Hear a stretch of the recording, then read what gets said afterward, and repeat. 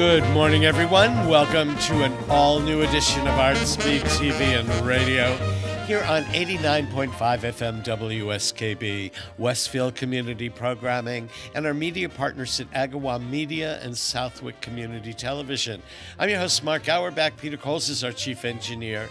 And today we're going to Hartford to TheaterWorks, where the recent Broadway hit, Lynn Nottage's Clyde's, is making its regional premiere. It opens July 7th, runs through the 30th at TheaterWorks. And with us right now is the director, Mikael Burke. He's a Chicago-based director.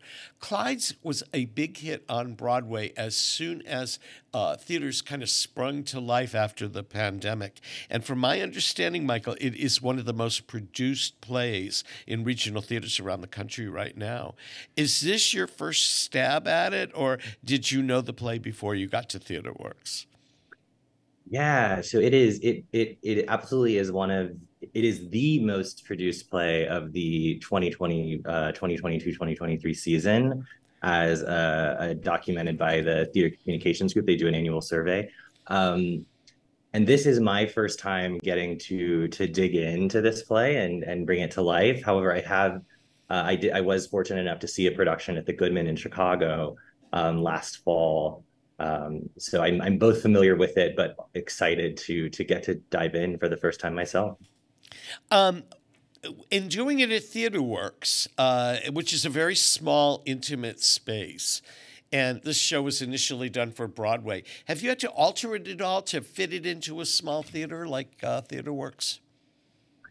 No, not really. It's, Lynn Nottage, the playwright, is a real, just absolute genius of writing the human condition and writing things at human scale. And so the play plays in an intimate setting really beautifully because it is about these people and their personal struggles and the relationships that are developing between them. And that's something that we can see just as clearly, if not better, in an intimate setting than we can in a big Broadway house. It's really exciting in that way. Give us a thumbnail sketch about the play. I know it's comedic, but it's serious. And I know it's set in a restaurant that a person named Clyde owns. But fill me in. Absolutely. So Clyde's takes place in a roadside truck stop sandwich shop in Berks County, Pennsylvania, and it is run by a woman named Clyde. And Clyde is a formerly incarcerated individual, and Clyde only employs formerly incarcerated individuals. And we all know that it can be very difficult for people who have been imprisoned in their past to get out of prison, restart their lives, and find sure footing in their work. And so this play takes a look at both the sort of, physical struggles of getting, getting out and finding work and finding secure housing and things like that, but also the more internal, mental health struggles of how do you go from being someone that the world considers the lowest of the low, and rediscovering your own self-worth, all through the process of creating these delicious sandwiches. And so it's kind of like it's like a sitcom in a way, because it's a workplace comedy. It's like The Office, but it's sandwiches, and we're in this kitchen, and it's hot and it's cramped, and tempers run high sometimes. But so does the love and the joy, and the humanity of them as we watch their stories unfold. And what are some of the? Let's backtrack. How did you get into directing? What intrigued you about theater, and what made you decide you wanted to direct? Yeah, I always start this question by going way back to my childhood, and I did church plays as a kid. The first play I ever did, I was about 6 years old, and I played a tulip. I had a teal tulip costume that my mom sewed for me. And so I was always interested in theater to a degree. But I played with Legos a lot as a kid too. I've just always been interested in world building, and diving into other worlds where the rules are different, where people behave differently. I grew up queer in a fairly conservative environment, and so I've always been fascinated by like what are other ways that people live in this world, and those things kind of combined into this interest of telling stories about people both like me and very different from me, and finding our shared humanity in that. And so I went to school for it twice. I have two very expensive pieces of paper that say I play pretend well, but that's kind of the roadmap. And now I direct all over the country. It's really exciting. And just joining us now is Latonia Phipps, who plays Clyde in Clyde's Welcome.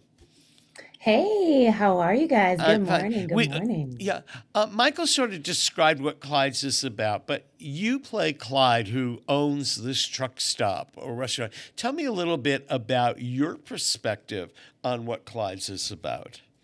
Okay, so I don't know if you guys know the background, but this I'm honored to play Clyde a second time. And coming into this, I was told that, this woman is a devil, she's a villain, she's this kind of hardball woman who just puts the smack down on everyone. And upon reading it and doing this play, I said, no, there's so many other layers to this woman. Yes, she owns a sandwich shop.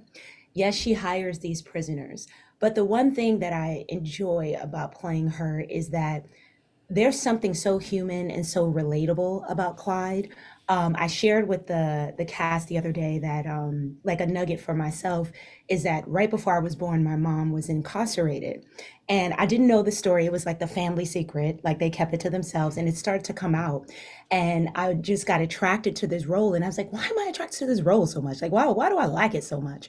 And I realized it's because so often you have these women that get into these positions where they have these stories and you don't know their background. You don't know what they've been through. And so the world has shaped them and formed them to become what they are. And so what they show up in the world is what they are. And the beautiful thing about my mother is that she did not choose to be bitter.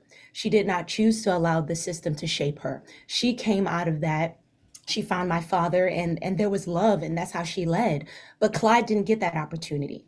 She didn't have someone there to kind of, chip away at that and show her that hope and that dream. And you see that happen in the play where these characters are kind of shown that, but Clyde was never shown that. So the world shaped her, and that's what she's giving. That's what she's working with what she has. You know what I mean? So that's kind of like my journey into it. So let me ask you a question. Since you've done the show before and you're coming back to it a second time, and I would assume most of the other people that are involved, Michael, you can correct me, this is their first stab at Clyde's. Are you changing your focus of the character based on the experiences that you had playing it once before? I feel the first time I did Clyde was for Clyde. The second time I'm doing Clyde is for me. I feel like there's something every single time I play a character, they teach me something about myself. And I don't think I was as open to hearing what Clyde was trying to give me when I first played her. And this time, what she's teaching me is that sometimes you have to be unapologetic in this world. Like we all have layers of ourselves. We all go into environments where people accept us and people don't accept us. And that's okay. And because, I have this thing about me. I'm super bubbly. You know what I mean? I'm like, oh my God, everybody dig me. I'm such a vibe, but that's not always the case. And I'm not always everybody's cup of tea. You know what I mean? And so that's what I am taking from Clyde. Like, I don't know if I can curse on here, and if I am, bleep me out, but Clyde gives no, she doesn't. She goes throughout this world. She realizes what the world has given her, and she knows how to get what she needs out of this world. And that's something that I'm taking from her and I'm learning from her. Especially, being a woman of color, going into rooms, trying to figure out how do I move? How do I establish myself? And what I'm learning is that that's no longer needed. That when you are there, you are present and you're coming in with all the jewels of yourself, and that's okay. So that's why the second time coming around, I'm taking something out of this for me. That sounds great. How did you get into theater in the first place? Oh, that's such a great question. I love that question. So, funny story. When I was a kid, I was very, very hyperactive, and I was a little accident prone. I was falling down everywhere. I was just getting into a lot of things. And my mom, she was in her late 30s. She had already had 3 kids. And she was just like, I don't know what to do with this girl. There wasn't all these therapy things, these physical therapy. There wasn't gentle parenting. And she just like, I'm just going to put you in an acting class. I'm just going to take all that energy and put it somewhere else. And what's so funny about it is that it actually worked. And I found my voice. I started speaking out more. I started channeling that energy into other ways. And then this whole thing came out is that it's something that my mom always wanted to pursue. And it kind of like passed down to me. So that's how it kind of came into fruition, me getting into acting. And after that, it was set. You couldn't keep me quiet. I was like, look, I love this. I love storytelling. I love getting the opportunity to just, be in the skin of other people. And you have, as an actor, you also had an opportunity to write your own show, one-person show that you've done. Yes. Is it a autobiographical show?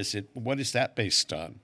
Yeah, so the show is called Fishing in Brooklyn, and I've played 28 characters. And as you can see, I talk about my mom a lot, but it is a story. It's her and I story. I lost my mom when I was 11 years old, and I got this huge awakening when I got out of grad school. And I was just like, I can create my own work. And so I just sat down and I started writing. I took a week writing class, just a week, and I was like, I can do this. And I started writing and writing and writing and giving birth to all these characters. And what the show is kind of based on, it is my story about me and my mom going to Prospect Park in this like kind of forbidding lake and fishing, and all of the lessons that come out of that kind of fishing journey with her and I, and what I didn't get, from adolescence to adult, I was getting in that show. So it's kind of like my mom was teaching me things about being a woman and about adolescence and growing up and everything. So that's what Fishing in Brooklyn is about.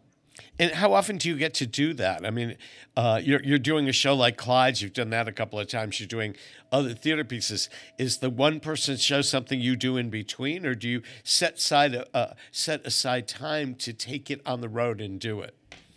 That would be awesome. I would love to do that, but I haven't actually touched the show. I want to say in over like 8 years. I did it. I toured with it. I'm actually on to other projects right now. Like I'm working on a movie that I'm writing. I have a podcast called Brunch Time Prayer that is all about pouring into people and just encouraging people and motivating them. So I'm kind of on to other projects right now. Fishing in Brooklyn was for that chapter of my life, but now I'm trying to write movies right now. I'm trying to create my own roles and stuff. So. I mean, I would think that that's the biggest challenge of all is trying to create your own material. That not only can you do it, but then maybe somebody else can do it down the road, Mhm. and stuff like that. Michael, you've worked in regional theaters all over the country. What attracts you to theater versus film or television or something like that? Yeah, it's honestly, it's the liveness, it's the being present and the sharing space with one another. There is nothing more miraculous to me than being in a room with an audience and hearing no one breathing or hearing everyone breathing at the same time, that intake of breath, that gasp, that collective consciousness, and the fact that as many eons as human beings have been on this earth, we are still able to experience things in the same way, despite the many differences in how we live our lives and who we are. And I just think it's beautiful. And that comes into my work. I really believe that, like, if in making a piece of theater, you know, if film and TV, right, is it's meant to do all of the work and show you everything you need to see so that you can sit back and enjoy. But a piece of theater is meant to leave holes and puzzles and mysteries that allow the audience to lean forward and engage with it, because they're participating, they are completing the work with their presence. And I just find that just endlessly thrilling and rejuvenating as an artist. I would bet. And what about for you, Latonia? When you're standing on stage and you're doing Clyde's night after night to different audiences, every audience will react differently. Does your performance change based on how there's an interaction with you and the audience? Oh yeah. Yeah. I think it definitely changed because, as I said in the beginning, Clyde is kind of like everyone loves the bad guy. You know what I mean? Sometimes you don't like them, sometimes you do like them. So I'm always curious to know, how people are receiving this woman, because it's all based on perspective. Someone can come and see the show and be like, oh my gosh, she was just a lot. She was too much. And then someone can come and see the show. It's like, I get her. I get it. I understand. And other people is like, I want to be her. That's what I want to, this is what I want to bring into rooms when I walk in. And so I'm always curious to know like what people take away and how they interpret it, because Lynn, she's a genius playwright. She really is. She causes us to see the humanity of people and to hold, like there's a line in the play that says prison is a great equalizer. And I think that's just so amazing, because that wraps up what we all are trying to get to as humans. Like, how do we have a human experience that's bigger than where we came from, our socioeconomic background, like all this other stuff? Like, how do we have one experience where I can look at your story and say, wow, I've never been there, but I know what it is to feel, disenfranchised. I know what it is to feel forgotten. I know what it is to feel like someone have never encouraged you. And that's what I love about theater. And Lynn did an awesome job in bringing all of us into this room to sit down and watch this little story and look at ourselves. Because we all have those moments where we've said things that we probably shouldn't, but it just needed to be said. You know what I mean? Yeah. So it's just a great way in theater to kind of bring everybody on the same playing field. This play, Clyde's, is probably, according to, I think it's Theater Communications Group, the most produced play in American theaters this year. Mm-hmm. What, in your mind, when you saw it the first time, or before you actually went, I would assume you read it before you signed on to it the first go-round. What attracted you to it, and what do you hope audiences pull from it when they see it? Is this for me or Michael? For you. Oh, wow. That's such a loaded question. It is loaded. You can answer all of it or part of it or some of it. Okay. So I actually did not see it live. I went to the library in Lincoln Center in New York, and I saw the original production with Uzo in it. And what did I first take from this? I saw aspects of my mom. I saw aspects of women that I've kind of grown up with. I just saw a powerful ass woman. That's what I saw. I saw a woman who does not take no for an answer. And that's what I took away. And I said, those are the roles that I want to tell. That's what I want to do. And what do I think, like what I want audience to take away from it is that we all are on this journey having a human experience. And it might be wrapped in a different package, but we are just trying to get there. And some of us get there and some of us don't. But I think that Clyde causes people to take a look at their good and their ugly. And we can all look at each other and say, we're all just having that same journey. And that's what I want people to take away from it. Like, if you can go home and reflect on yourself and reflect on your treatment of people and how you're showing up in the world, or maybe how you're not showing up in the world. Maybe there's aspects of you that have not arisen into your bossness. And that's what you need to grab hold of, because you've been, I don't know, whatever it is, your voice have been silenced. So there's so many jewels to take away from this show, but ultimately let's leave just having a human experience. That's what I would say. Okay. We're chatting with Mikael Burke, the director, and Latonia Phipps, who stars as Clyde's in Lynn Nottage's play, which is running at TheaterWorks in Hartford, July 7th through the 30th. Tickets are available at twhartford.org. We're going to take a quick break to acknowledge our underwriters, and we'll be back with more Artsbeat. Peter Coles is our chief engineer. I'm Mark Auerbach. Don't go away. Support for community radio on WSKB provided by Westfield Electroplating. Employing over 140 skilled platers, painters, and technicians, Westfield Electroplating was founded in 1946 and was the first company in the country to achieve National Aerospace and Defense Contractor Program accreditation, proudly maintaining that status for over a decade. Westfield Electroplating provides over 50 quality finishes to meet your corrosion, cosmetic, or performance needs. On the web at www.westfieldplating.com or 413-568-3716. Westfield Electroplating, putting the finishing touches on technology. Hi, it's Bob Plass, and I have Wow, It's Tuesday every Tuesday, 6 to 8. Wow, it's Tuesday. Community Radio. 89.5 WSKB. I did it! Live from Studio 120 at Westfield Technical Academy, this is WCPC Channel 15 and 89.5 FM, WSKB Westfield. Welcome back to Artsbeat, everyone. I'm Mark Auerbach. Peter Coles is our chief engineer. If you've missed a part of today's program or you want to watch it again or share it with your friends, we'll have it archived for you on YouTube under WSKB Community Radio. We're chatting with Latonia Phipps, an actor who is starring as Clyde in the Lynn Nottage play Clyde's, directed by Mikael Burke, who are both here. And this is happening at TheaterWorks in Hartford, July 7th through 30th. Clyde's is one of the most produced plays around right now, and it's making its regional debut at TheaterWorks Hartford, where both of you are making your debuts as well, I understand. What attracted you to TheaterWorks in Hartford?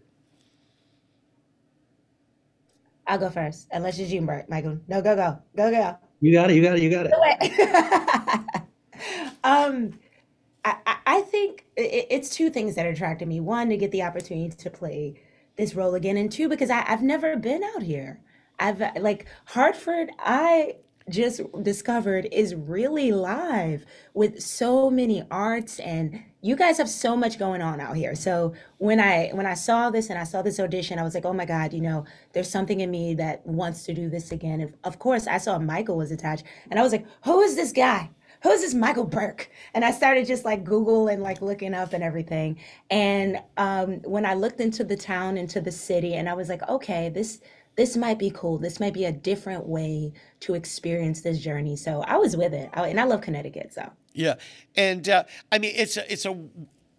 have to say I'm kind of biased. I think TheaterWorks is one of the finer theaters in Western New England, partly because it's a small, intimate space, and you walk in there and the people are friendly, and you sit down and you can be in the last row and it's like you're on stage. I've seen so many shows here where you can almost reach out. There was one show where there was a coffee cup on a table. I can't remember what show it was. And I was so afraid it was going to fall on the floor. I wanted to just go put it back. And wait a minute, you're in a theater. It's not in your living room, kind of thing. I know you guys do have busy schedules, so this is just one stop on the theater journey. What happens to both of you after Clyde's finishes its run in Hartford? Yeah, so as a director, I don't even get to stay for the full runs. I get to stay through opening night, and then after that, the show belongs to the cast and the stage management team. So I skedaddle, mid-July, and I go back to Chicago to do a production of Pearl Cleage's Blues for an Alabama Sky, a production of Dave Harris's Tambo and Bones this fall. And then I come back to Connecticut later this fall, early winter, to do a world premiere Harrison David Rivers play called The Salvagers at Yale Rep. So I, got a busy next few months coming up, and I'm just, and Clyde's is a really great start to a marathon. Yeah. And his work has been done at TheaterWorks. They did This Bitter Earth.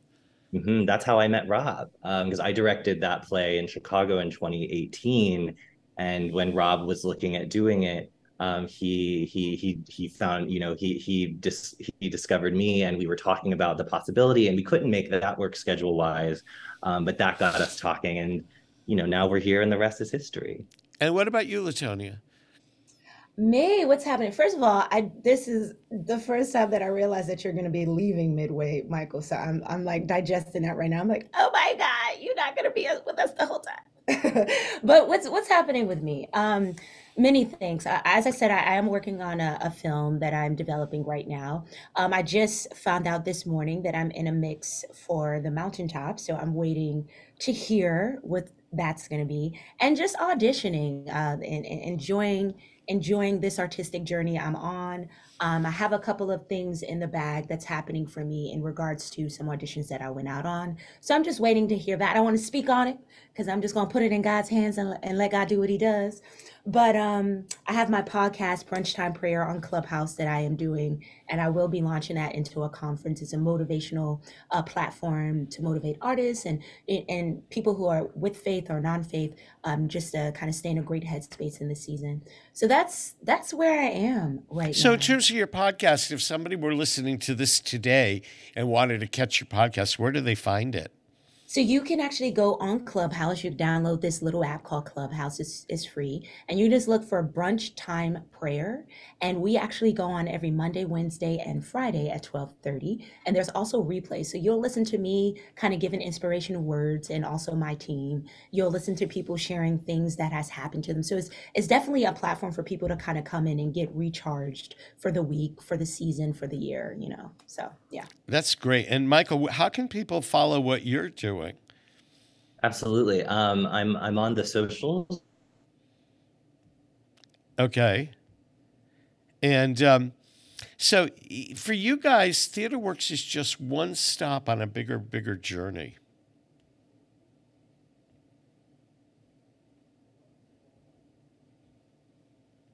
I think we're frozen here.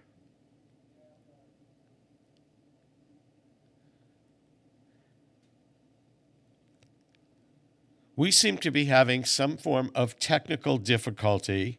So we're going to go to a break, and I want to thank Latonia Phipps and Mikael Burke from TheaterWorks for joining us this first half hour on Artsbeat. They're both involved in Clyde's. Mikael Burke is the director. Latonia Phipps is the star of Clyde's by Lynn Nottage. It runs July 7th through the 30th at TheaterWorks in Hartford. For details on the production, twhartford.org. We're going to take another break to acknowledge our underwriters and get us back on track, and we'll continue on with more Artsbeat, so don't go away. Support for the community programming of WSKB is provided by the Dunkin' Donut Shops of Westfield and the Sardinia family. It's nice to know that even as the world changes, Dunkin' Coffee remains the same at 7 convenient locations throughout Westfield.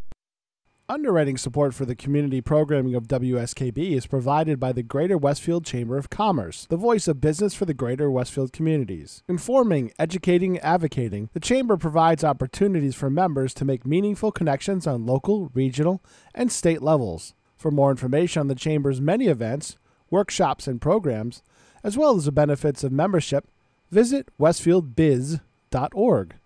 The Chamber focuses on the most important economy, yours. Hi, it's Bob Plass, and I have Wow, It's Tuesday, every Tuesday, 6 to 8. Wow, it's Tuesday. Community Radio. 89.5 WSKB. I did it! Live from Studio 120 at Westfield Technical Academy, this is WCPC Channel 15 and 89.5 FM, WSKB Westfield. Welcome back to Artsbeat, everyone. I'm your host, Mark Auerbach. Peter Coles is our chief engineer. Sorry for the technical difficulty earlier in the program. Our next guest is Ed Check from Cityspace in Easthampton, Massachusetts. It is a building that has become a cultural center and an arts center that is revitalizing downtown Easthampton and putting it on the map in many ways as a cultural presence, a magnet that was in Northampton years ago and now has sort of shifted the arts community in our area to Easthampton. Ed, it's nice to meet you.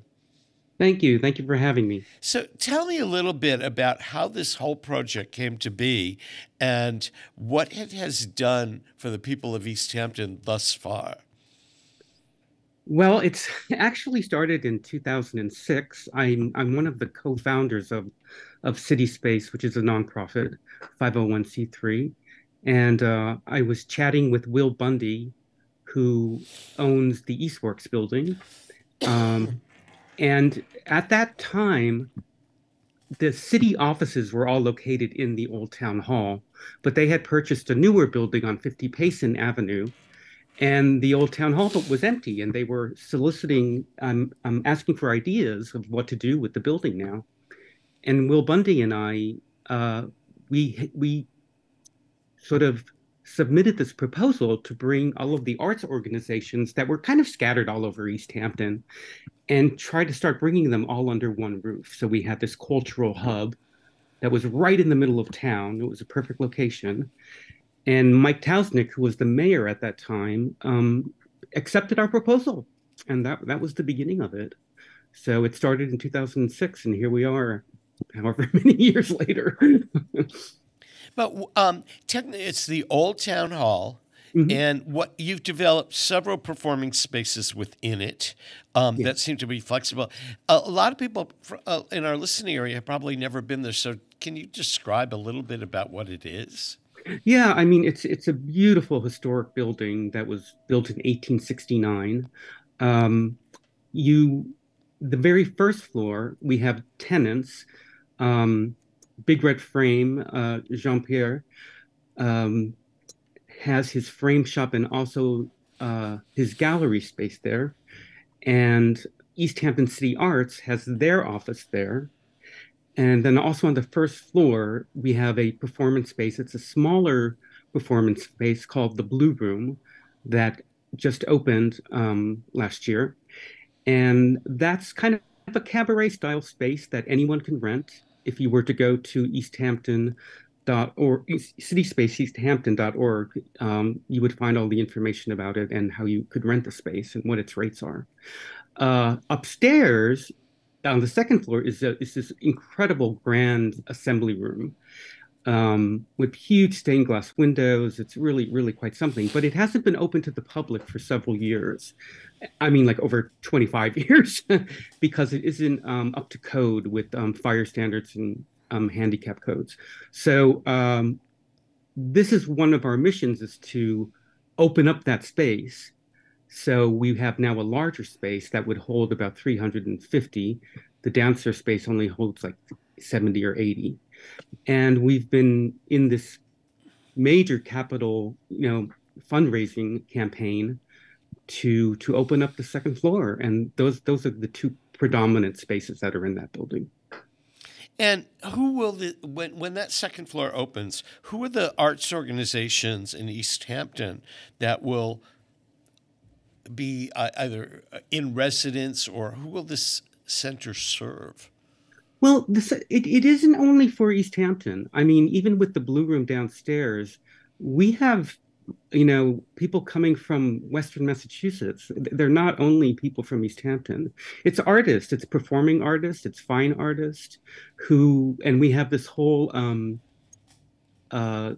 residency where we are providing space for artists to develop their work. And actually, it's called Pay It Forward. And so, again, it's not, there are community theater in Easthampton. There are certain dance organizations and certainly a lot of music. But people are coming from all over because they're looking for spaces to rent and they're looking for spaces to rent that are affordable. I think that's I was going to say, I understand that, for example, 20 years ago, all the artists wanted to be in Northampton, but it's gotten too expensive for a lot of artists to live and work.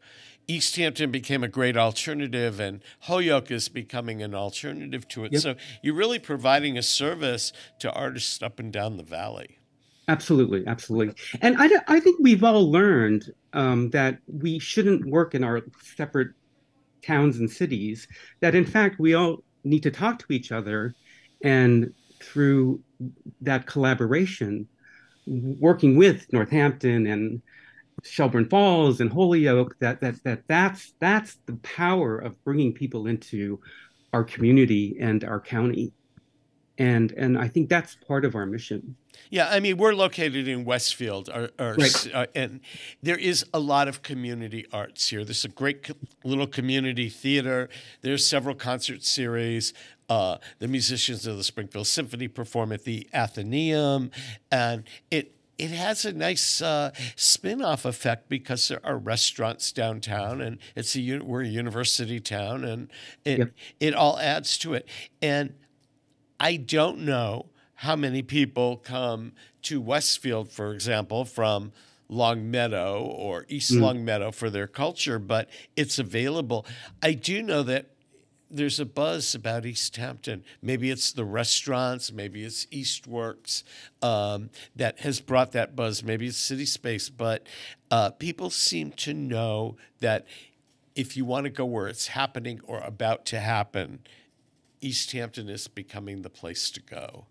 Yeah, and and I have to compliment this, the mayor and the city offices. The fact that we have an arts coordinator that is on the payroll in, the city offices speaks for how they know that the arts are bringing a certain economy into the city, and so they're very supportive. Like we just had Cultural Chaos last weekend in Easthampton, and where they closed down Cottage Street and all the vendors are there and artists. And that's an example of the city really actively working with us to help bring people into, Easthampton.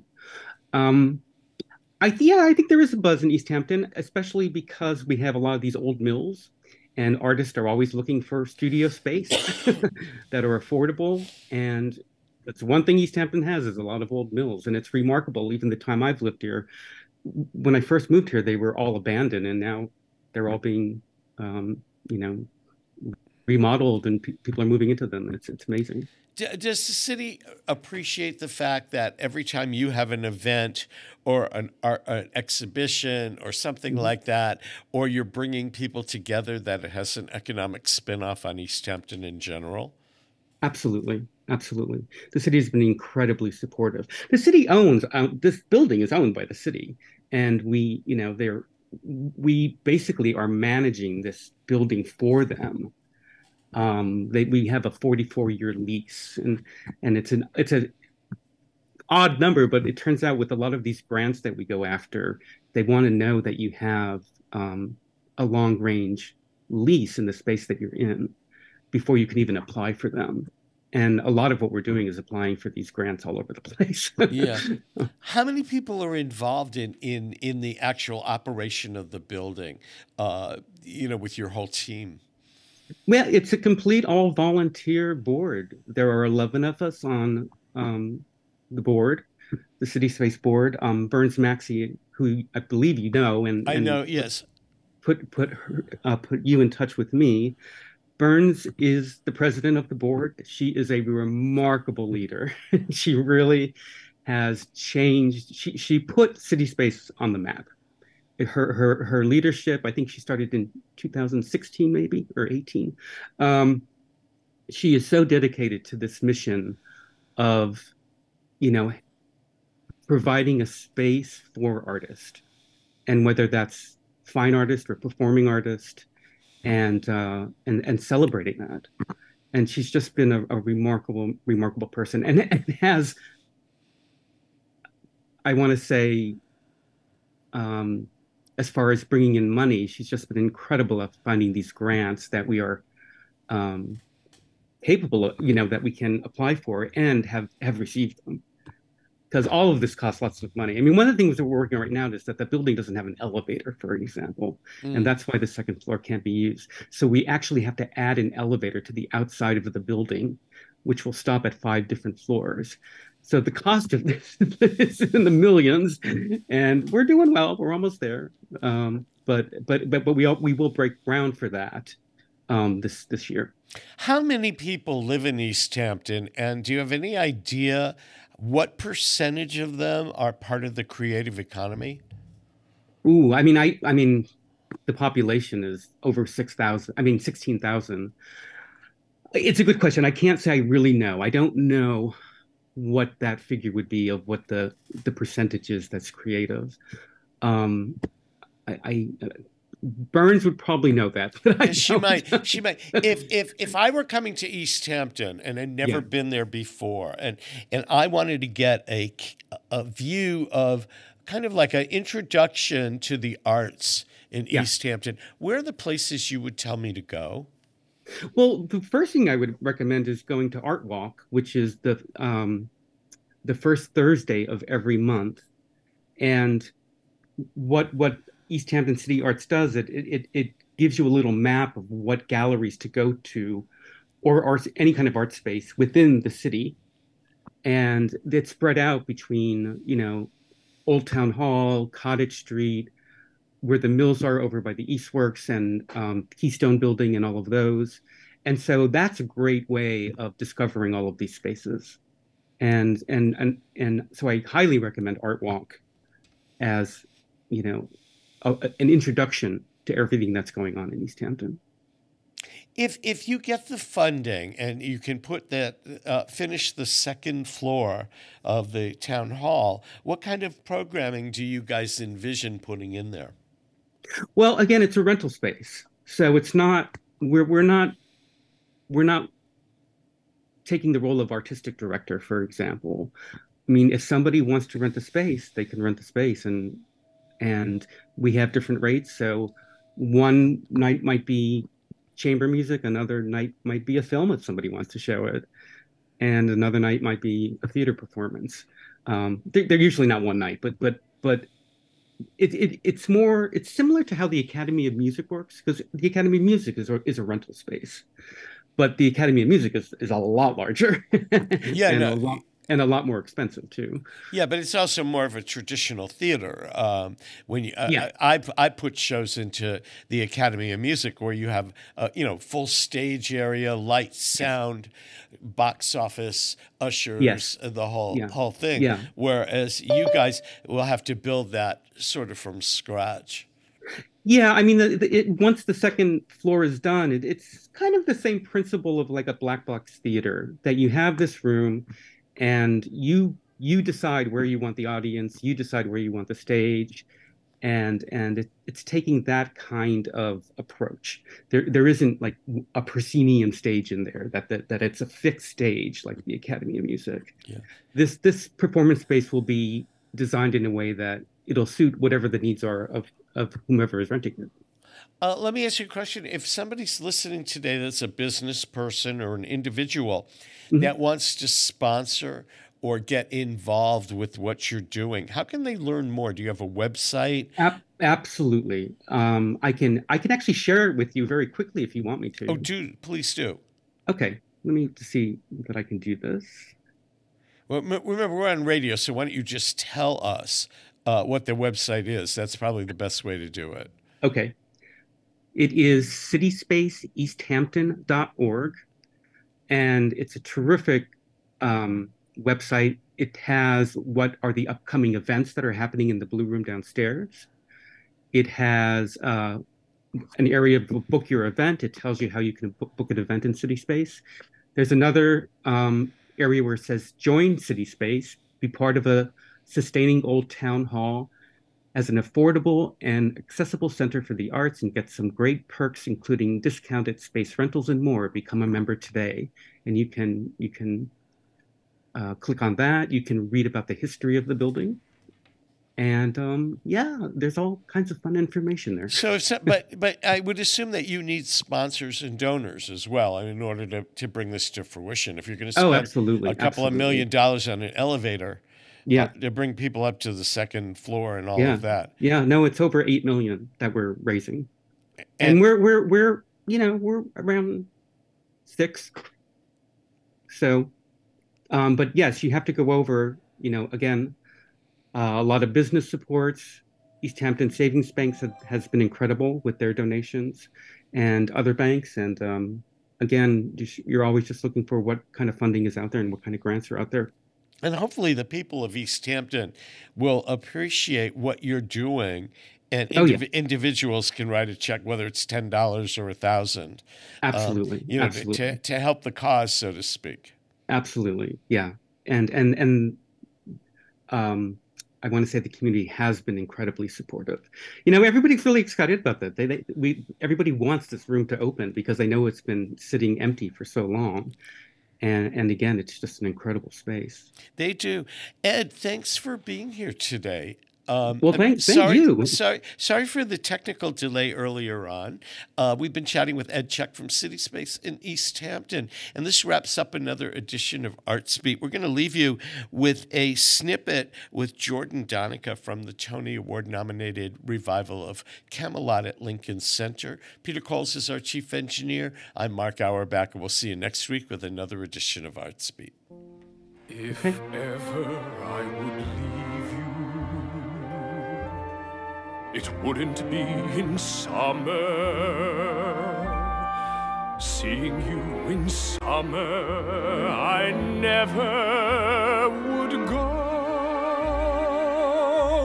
Your hair streaked with sunlight, your lips red as flame, your face with a luster that puts gold to shame. But if I'd ever leave you, it couldn't be in autumn. How I'd leave in autumn, I never would know. I've seen how you sparkle when fall nips the air. I know you in autumn,